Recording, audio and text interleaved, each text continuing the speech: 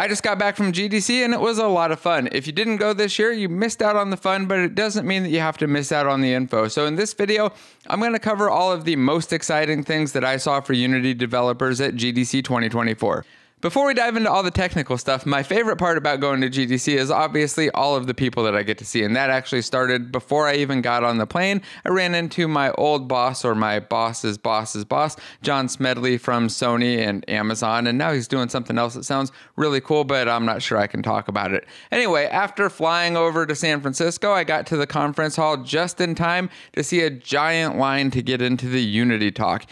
Luckily, my buddy Johnny from Turbo Makes Games was there. I got in line with him, and we just barely made it into the packed room, which I'm really excited we did because there were some awesome announcements. First off, there were some really cool things with rendering. They've added new buttons that just make things go faster. Now they've got a GPU resident drawer, which I don't completely understand, but it sounds really awesome and extremely fast. GPU occlusion culling, which I think is pretty apparent to everybody what that probably is, but again, more performance improvements. And the biggest one, the STPP, Spatial Temporal Post-Processing, which allows them to render at a very low resolution and then upscale without losing any quality. It sounds amazing, and from what I gathered, you can render down at almost 1/10 of the resolution and still get near the same visual fidelity by upscaling using AI. And that wasn't the only AI announcement that I saw that was really exciting.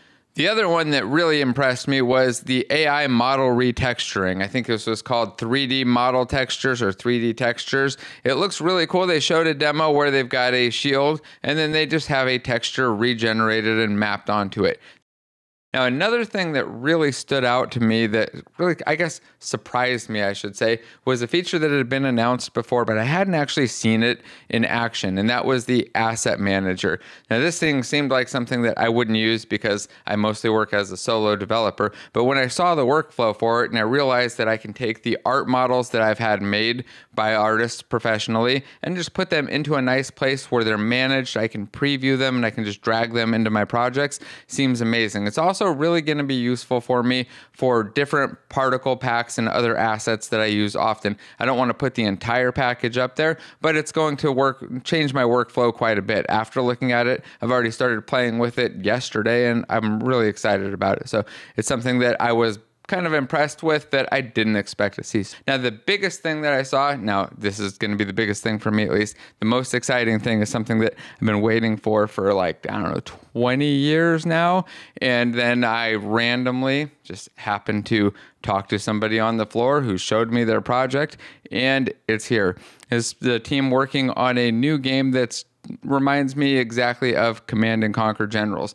They're building it in Unity with dots. They've got some demos showing a massive scale and some really awesome functionality, and I'm, to be honest, just really excited about it. I was a big Command and Conquer fan. If you liked Command and Conquer or RTSs, drop a comment down below, and if it wasn't Command and Conquer, let me know which one you liked. But this one sounds very similar to Command and Conquer Generals. I've been waiting for somebody to make the successor, and it seems like they've got the perfect team for it. I'm going to link that down below too, so you can go check it out. There's a couple posts on Reddit and a little bit of info there. They're very awesome, very excited about it, and I really, really can't wait to get in there and play it. Now, I saw lots of other really awesome games. I got to play lots of really cool games. I got to see some really cool alternate controller projects as well and had a lot of fun. And again, got to talk to and meet a ton of people and see all kinds of really cool tech. There's lots of other stuff that I'll talk about and show off later, but I really wanted to just give a quick overview of my favorite things and especially my favorite things for Unity developers. So go check those out. Go check out there's a Unity talk. In fact, there's a full interview that I did with a couple of the asset store publishers who also had some really cool stuff. The new, there's some new animation AI stuff, some new terrain systems that are just mind-blowing, and some other really cool stuff out there. So go check that out. I'll link those down in the description, and I'll link the full video for the Unity 6 talk so you can go see all of the stuff that they announced too, in addition to the things that I was really impressed with. There's probably some stuff in there that's super handy and helpful for you as well. And of course, I'm going to link that game because super excited about that. All right, that's it for this video. Don't forget to thumbs up, subscribe, let me know if you got any questions or requests for anything, or if there's anything about GDC that you're curious about too.